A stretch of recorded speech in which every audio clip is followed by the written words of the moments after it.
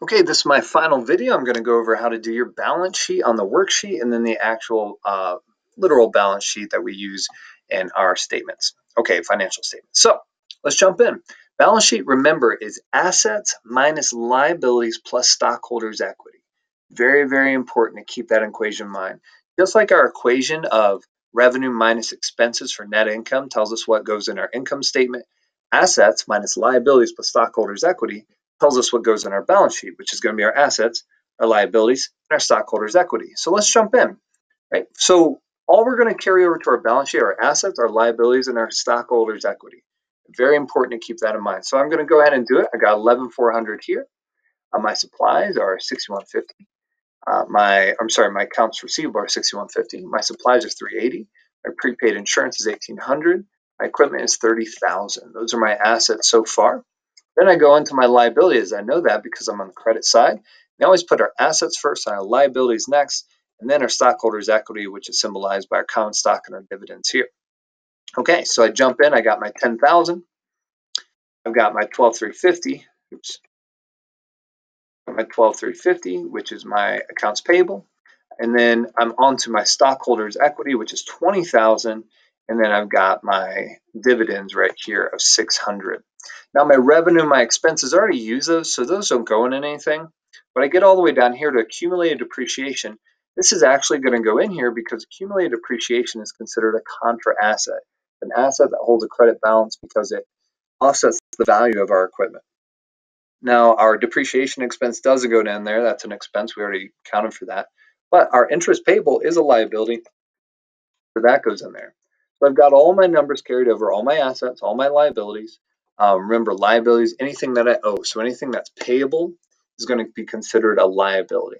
Assets are anything that add value to me. So anything that's receivable or anything like equipment, supplies, or cash that has inherent value is going to go in there. Okay? Keep that in mind. You shouldn't be led astray. So now I add these numbers up. I get my handy dandy calculator out here. Calc. Pop it over here and I add them up. So I got 11,400 plus 6,150 plus 380 plus 1,800 plus 30,000 plus 600, and I've got 5,330.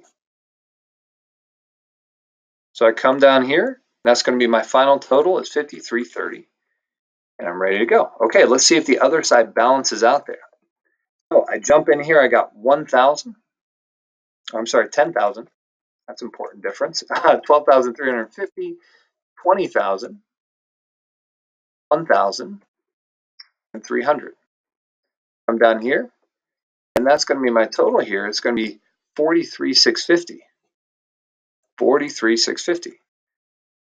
That is not 5,330. So what's the difference? The difference is net income. Remember that net income comes over here. It's a stand-in that helps us with our retained earnings, right? So we jump here. We go 43,650 plus 6,680. And bada boom, bada bing, we got 5,330. So make sure that you carry that over for your balance sheet to the credit side because that symbolizes our ending retained earnings, which is a part of our owner's equity. Okay, so we got 5,330 on both of those. We're balanced out. We're good to go on our worksheet. Look at that beautiful work of art. All right, let's jump over to our balance sheet. What are we doing with our balance sheet? We're just recording our assets, then our liabilities, then our stockholders' equity, and our retained earnings, and that should all balance out. So my first asset, if you're following along, is cash. And cash is going to be 11,400. And this is just pulling right off my worksheet here. I've got accounts receivable next. My accounts receivable is 6,150. That's money that's owed to me. So anytime something's sold on account, that's accounts receivable. Right? They owe me money, so I'm going to get that back in the future. That's an asset. And then I've got my supplies. My supplies are 380. And then I've got my prepaid insurance. My prepaid insurance is 1,800. And then I've got my equipment.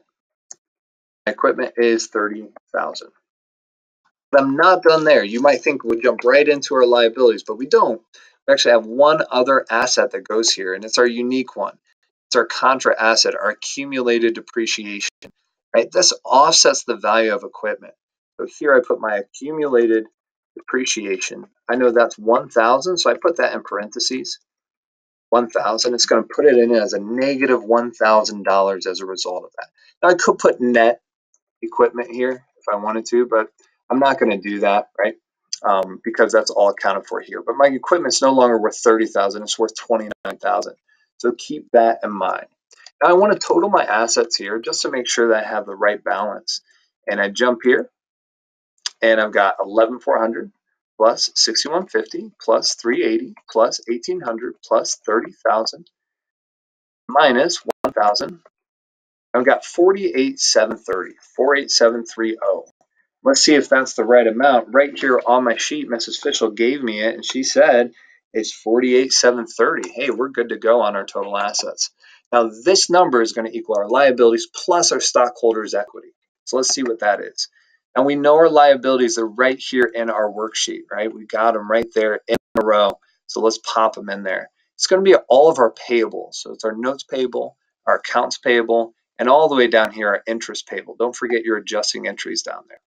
So let's start with our notes payable. And notes payable is a credit balance of $10,000. Next up is my accounts payable. My accounts payable is all the people that I owe money to, not just my loan. It's my notes payable, so that's $12,350. And then my final one is going to be at the very bottom there. It's my interest payable. My interest payable here is going to be $300. So all of that together is going to be my total liabilities. My total liabilities, let me add these up and see if I get the right number. 10,000 plus 12,350 plus 300, 22,650. That's going to be my total liabilities. Notice these don't equal because it's liabilities plus stockholders' equity, right? So I jump down here and now I need my stockholders' equity. So my stockholders' equity is going to be my common stock. And if I jump over here into my worksheet, I see my common stock. This is people literally own a portion of the company. Normally they give us cash in exchange for that. So that's the ownership. That's $20,000. But here I put $20,000.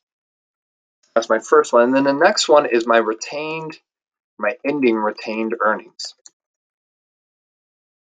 And that's very important. That ending retained earnings takes my net income that I made and it subtracts my dividends there and has my beginning retained earnings. All of that's very important to determining my total ownership. So those retained earnings belong to ownership. So that's why it goes in this category.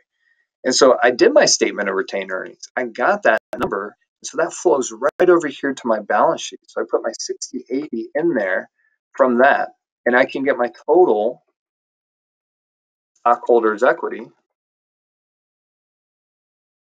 or owner's equity, and that number is going to be simply the combination of those two, 20,000 plus 6080, and that'll be $26,080, $26,080. Okay, and then I add these together and cross my fingers that my total liabilities plus my total stockholders' equity is going to equal my total assets. So I have 22,650 plus, oh, that's 680, 650 plus 26,080, 48,730. That is my ringer. That's total liabilities plus stockholders' equity. Right there. And let's underline that bad boy. You'll double underline it in yours. And now you can see that my two sides balance. And I have finished my balance sheet. Bada boom, bada bing. And that's it. That's your entire exam. The only thing I didn't go over is if you have other entries, which I think you will, where they say, hey, you sold this good for this amount of cash, or cash received for the sale of a good or sale of a revenue. Or they'll say, hey, there's new stock and you get cash in exchange for that stock. So you need to be able to put those things there. You buy something on account or something by someone, you on account. I'll do another video tomorrow that goes over some of those accounts. Hopefully that'll be helpful for you. All right, that's it.